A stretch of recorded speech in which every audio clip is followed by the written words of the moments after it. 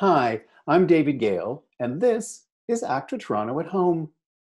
Naomi Snieckus is an award-winning actor, writer, improviser, producer, director, and for 8 seasons, she's played Bobby on CBC's hit comedy, Mr. D.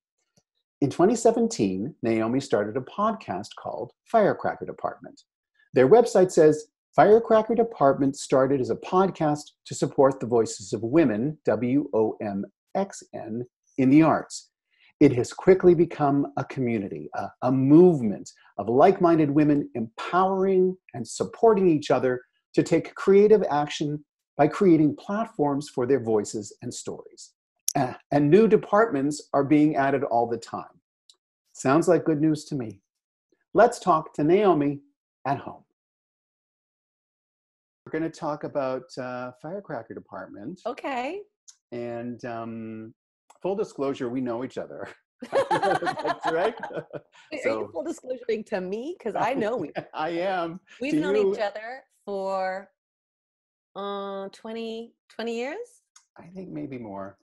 Maybe more, buddy. Maybe more. I like that. Yeah, I like I that think a maybe lot. more. We were very young. We were in elementary school. And Yeah. Children doing murder mysteries on Captain John's Captain John's Children. boat. Captain John's stinky boat. Oh, so stinky. Yeah, but they've taken it away. Can you imagine? Yeah, they sunk that ship. Yeah. But can you imagine if like Chef Gordon Ramsay came in and thought, like, he'd be like, "What is going on here? This is disgusting." What a great idea. And then we improvise with them. Yeah. To a murder mystery. Oh my goodness. You know, the chef is dead. That's right. The food. Bang. The food killed him. Uh-oh, end of show. Yeah. I love it. So the Firecracker Department started out as a podcast in like 2017. How did it evolve? How did it evolve? Well, how did you go from like podcaster to goddess of all departments?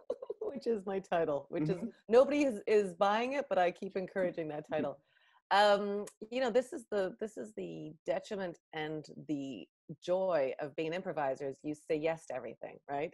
So you say yes and to everything, and then you find yourself super busy with a bunch of things. But the good thing is it's a fantastic adventure. So the podcast was happening. I had a bunch of people reach out and say like, hey, if you ever need help, I love what you're doing. Like Joanne Boland and Anna Gustafson. There are some folks that really stepped up early and said, like, if you need help, let us know. So I had this little meet and greet. Second City gave us a space. We did a little meet and greet. I got a box of wine. I got some Dixie cups. I got crappy Dixie cups because I refused to get styrofoam, and those were the only ones available. So we had these tiny little Dixie cups we were having wine from. And I kind of put on the table, like, what do you want this community to be? What do you want Firecracker Department to be? And somebody said, well, I'd like it to have a comedy department. And I was like, great, well, that'll be yours. And somebody else said, I want to have an art department and a script reading department and Red Point, which is celebrating aging in our world department. And so all these departments kind of picked up, and somebody else said, oh, I can do the newsletter. And somebody said, I'll help with the web design.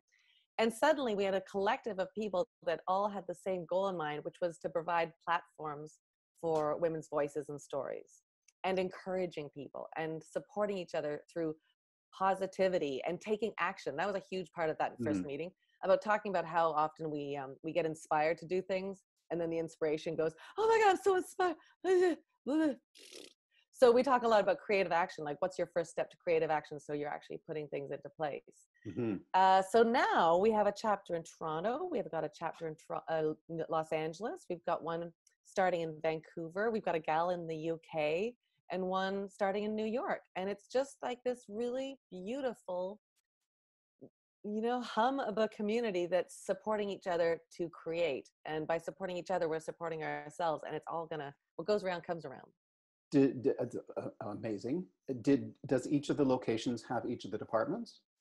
Yeah, we're working towards that. Right now, we've got a couple of crossovers. Like we have Anna Gustafson, who does the comedy department in Toronto, and then Monique Madrid, who runs it in Los Angeles. We've got a script department in Los Angeles, Farah Marani, and Sarah Deakins runs the one in Toronto. So as we build these chapters, the ideal is to have a rep in each city, so that also so that you could go to like pop into Vancouver and be like, hey, where are my firecrackers at? And you get this team of folks that are your people.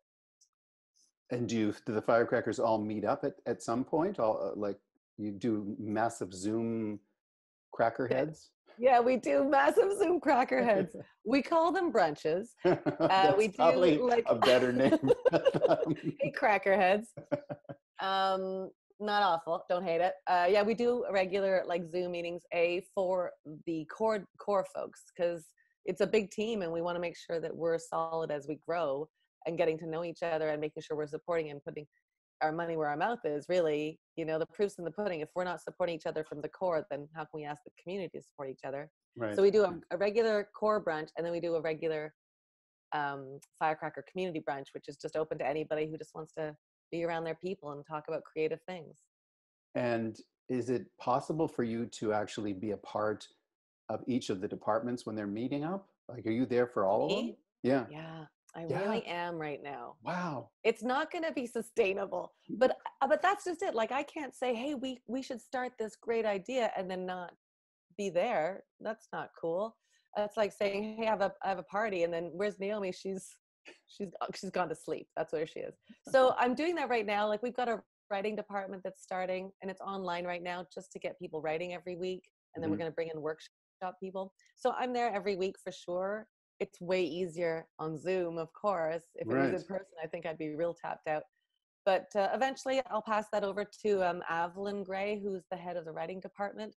So it's not going to be forever. I know I've got seeds to sow right now. Have you had, and this is not on my list of questions that I sent you ahead of time. Have you had dudes who've wanted to be a part of this? Dudes. Yeah, there's been a couple of funny things. Like, we have a private Facebook group, so we just make it female or female identifying or non-binary centric. And every once in a while we'll get a guy that like pops in. I'll be like, oh, thank you for your support. Go to the other Facebook group. And then there's been one person said, like, I know you probably do the script reading series and you accept scripts from men as well. And I'm like, oh, no, we don't. We actually don't. That's like, we're super inclusive and we love like allies and support from everybody, of course, but we're really trying to build the world of the female and female identifying and non-binary artists. Which is amazing and commendable, and good on you for that. That's a phenomenal thing. So we're all about good news stories here on ACTRA. Yeah. ACTRA. Let me do this. Let me go like this. At ACTRA Toronto. I'm right. You got it. Right. We're all about good news stories. So is there a particular good news story that has come through Firecracker Department during this COVID-19 experiment that you can share with us, or anything, any creativity that has come through? That's hard. That's hard. I would say hourly we have stuff going on right now, because when it hit, like we kind of came together and we said, what do we need? And Joe Boland said, why don't we do a brunch? And the brunch kind of sparked, like, we have a movie club that meets once a month. And that's really fun. Like, everything's great. Like, it really is exciting because the movie club challenges us to think and dissect movies in a way that maybe we don't normally do. A lot of people go, I liked or I didn't like that movie, but then to be thinking creatively about why you didn't like it or why you did like it is a really great platform. With a writing group, like, we get notes from folks all the time just saying, I just so needed to be with my people. I just so needed to be challenged to be creative today. So we get success stories a lot from that. And then on the other, on the side, I'm also doing the podcast recordings, which for me is so exciting. And there'll be times where I'm like, oh my God, I'm so tapped out. I don't know how I'll find the energy to do this interview. And then something will happen in the interview that'll be like, oh man, I didn't see life like that. Like, just having great, I had talked with Sydney Poitier the other day.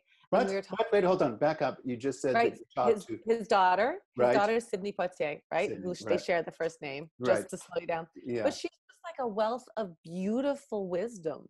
And just having an hour discussion with that woman just elevates me. Yeah, I've seen her before. She's on Carter. Yeah, fantastic. Yeah. Amazing. Yeah. So do you have future department plans? Yeah, so our next wave is we're going to start making money for each other. So that's a Mhm. huge part of it that we're not. How does one go about doing Oh that? my God, I it's think, super easy, okay, David. Yeah, good. yeah, super Because easy. I'd like to know. I think everyone would like to know. Yeah. Well, we're going to pursue sponsorships and investors. We're going to get into some grants. We're going to like this team of Firecracker Department people, they're like go-getters. They're like people that approach me going, what about this? And have you thought about this? And, AJ Edmonds, who's part of the content creation department, is like, you need to incorporate. And so we've got like had discussions with Derek Chua about incorporating. Like there's people on this team are thinking for me as well, because by my little brain, it couldn't handle everything. So big plans are, yeah, we're going to get money going. We're going to create content. We've got a couple of series that we are either pitching or we are going to create ourselves and develop this into a production company eventually. It's phenomenal. And it's not as if you weren't, your production company won't do films that have men in them as well. It's not. Yeah. Yeah. No, they just have to be led by women. We just want Exactly. to see what happens if we support the voices and stories of women for a while. That's fantastic. That is really, Yeah. it It's is super fun. inspiring. And when do you, I know you take the weekend off, is that right? I do. I take the weekend off from Zoom meetings so that I do any Zoom just with family, and then I do I've been doing some art projects that are off the computer, which I think is really important. But all of this, like everything that we're working on right now, does not drain me. Like it feeds me. It might drain me because of the hours committed to it, but it feeds me. And I just think anything's possible, right? Like I think that at a time when we find there's a lot of paths that have come to a dead end because of the world and COVID, there's ways of thinking and pivoting. That word's being used a lot, but pivoting and thinking outside the box so that we can do things. So I'm trying to look at this time as not a time of ending, but of new beginnings.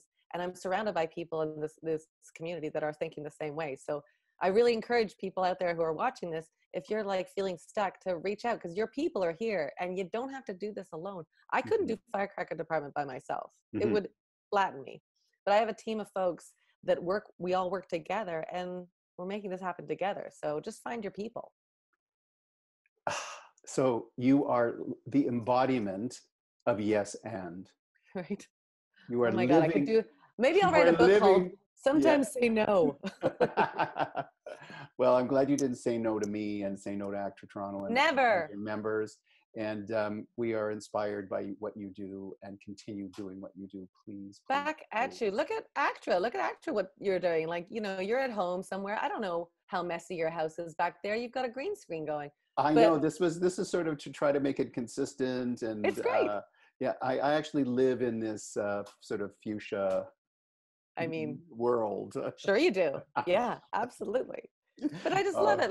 I love seeing what people are doing that is, as I said, thinking outside the box and not thinking about what we can't do, but thinking about what we can do.